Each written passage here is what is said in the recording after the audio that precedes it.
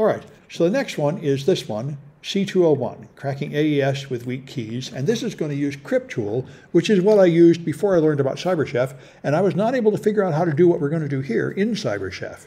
So I guess I'm not done with Cryptool yet. So for Cryptool, you need a Windows machine, and I should have one here. Not that, but this. There we go, my Windows machine. Okay.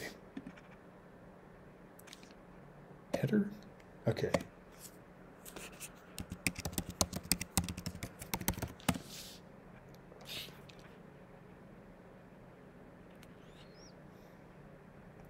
All right, and this should have Cryptool installed.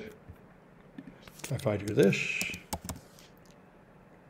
Cryptool, there it is. Okay.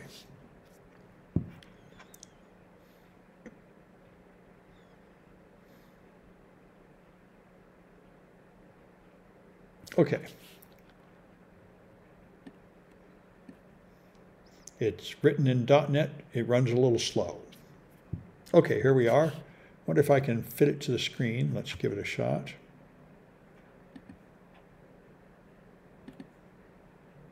That's a start. It's looking pretty good. Didn't get it. There. There we go. Now it's pretty much fitting on a screen. I want to do a little bit more of this. There we are. So I use the wizard, and we're going to do encryption, decryption. Let me go to my instructions here, which is here. Okay, so it's cryptanalysis, modern symmetric AES. Okay, so cryptanalysis, next, modern, next, symmetric is what we're doing. Asymmetric will come later in the course. And AES, the main one. So next. All right. This will analyze the ciphertext by using analyze only the ciphertext. Next. And here you go, ciphertext to analyze. Now, if you don't know the key at all, there is no solution. That's the whole point of AES. But if you know most of the key, and there's only part of it that's unknown, shown here by asterisk, then it will brute force those. So here it's going to brute force 3 bytes, which is 2 to the 24, 16 million. We're doing electronic code book and a key size of 128. Here's the encrypted stuff. So we do next. And it's going to perform the attack. And here it is trying a lot of things, and it's working by entropy. It's when you get the decryption to, when the key is wrong, you'll get random bytes, so it'll be high entropy. When the key is right, you'll get English, which is low entropy, because it's only printable letters. So they just calculate the entropy of this and minimize it. That's the attack here. And so it's going to try all the keys and show you the answer with the minimum entropy. See, it's doing 24 bits. It's been going for 29 seconds. And it won't take forever.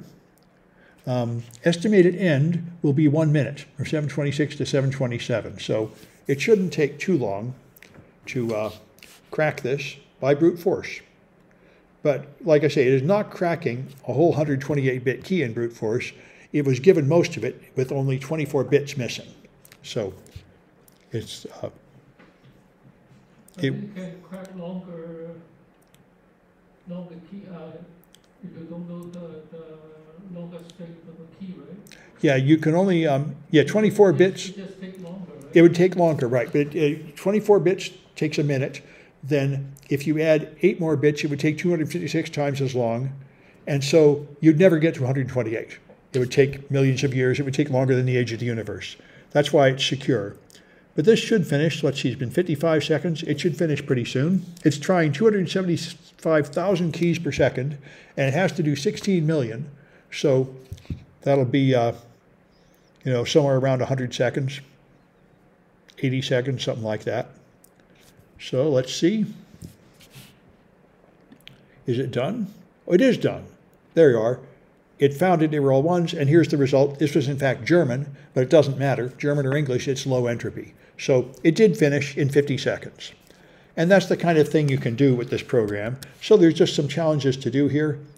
This one here cracks it, fills in the key, and it shows you the progress. And so now you got things to do. There are various things to crack, but as always, I give you most of the key. Here I give you all the key except for 24 bits.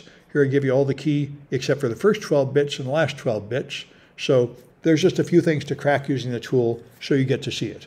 And you could write your own Python to do it, but with this tool, you don't need to write anything. You can just use cryptool. So that's it for that one.